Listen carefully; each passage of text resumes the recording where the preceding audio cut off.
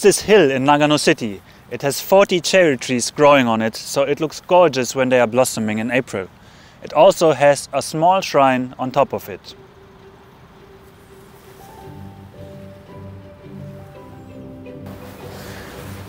It is not an ordinary shrine though.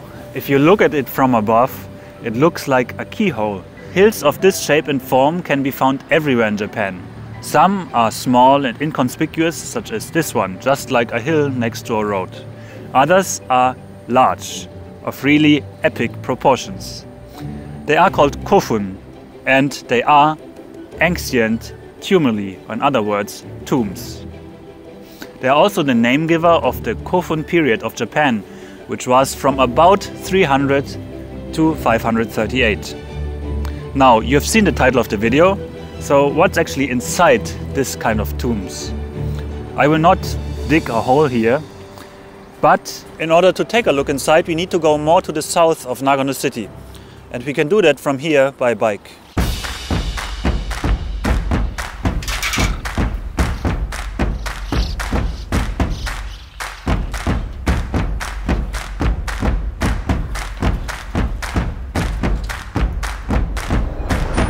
The river you are seeing here is the Chikuma River. It is the longest river in Japan, and it actually has something to do with our story today.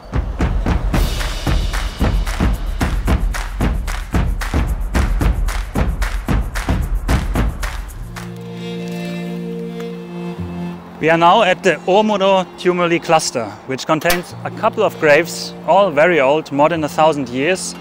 And as you can see, not all of the Kofun are actually keyhole shaped. Some of them are round. It is assumed that the shape changed from round to keyhole over the years, but more on that later. For now, let's take a look at those tombs. As you can see, not all of the tombs are actually nicely shaped like a hill or keyhole. Some of them are just heaps of stones. And these stones came here from the Chikuma River, the river we have seen before. This is tomb number 244. It is the largest one in this cluster. The outside has been restored and reinforced by concrete. However, the inside still looks like it looked 1,500 years ago.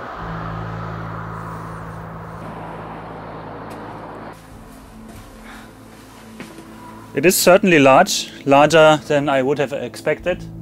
It's a little bit wet in here. Height is maybe 250 even, and width might be 170, 160 centimeters. So the person that was buried here really had enough space. Length might be 5 or 6 meters. As expected, of course, there's nothing in here anymore, but the feeling I get when I'm inside of this is really not so great. It really feels like I'm at a funeral or the graveyard, which I am. That being said, who was actually buried inside of these graves, inside of these tombs? For that, let's go to another place. There's another very big keyhole-shaped tomb a couple of kilometers from here. And for that, this time we need to take the train. Now this was definitely one of the less fun things I've done in my time in Japan so far.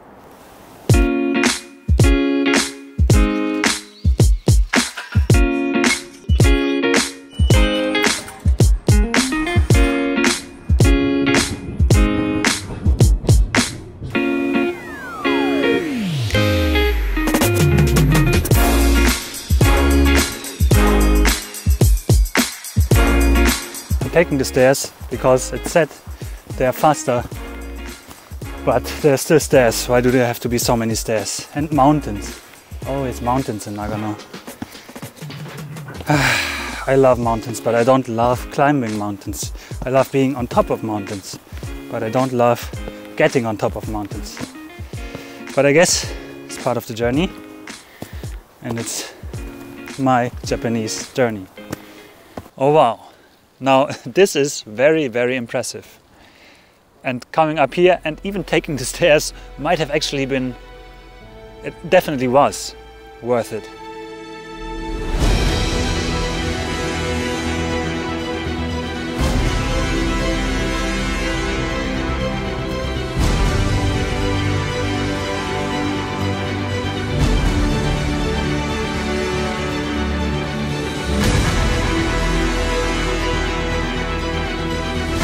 I must say, it is pretty damn spectacular.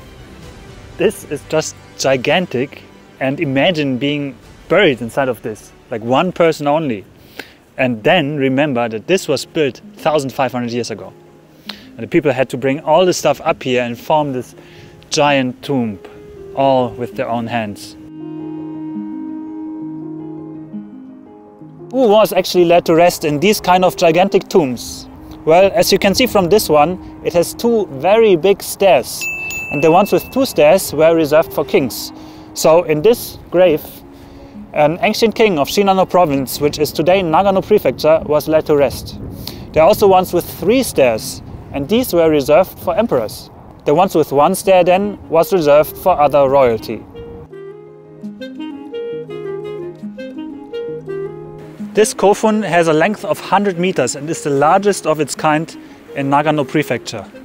That being said, in comparison, that doesn't mean so much, because so far in all of Nagano there have only been 60 of them discovered until now.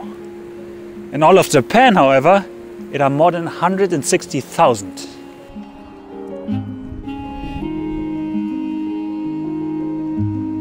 Why this shape? Why the keyhole form?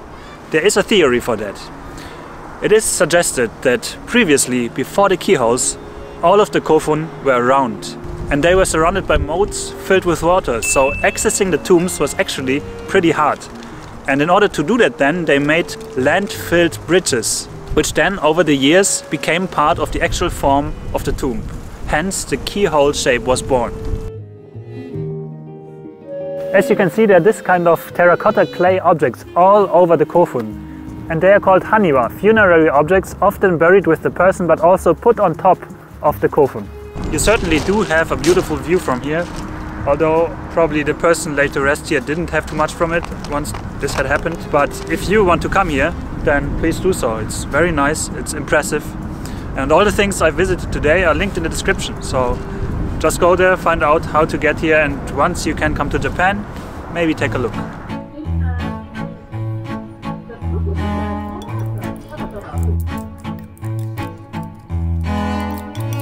You probably couldn't see it, but in the end, it actually started snowing up there. So when it's getting that cold, then finishing off a day like this with a Japanese hot pot is the perfect way to do it.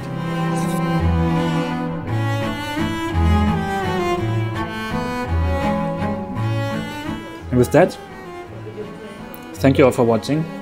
I hope you enjoyed the video. You will find a lot of information about Kofun and this period in the description box below. If you liked the video, please give it a like as well. For now though, thank you for watching and see you next time.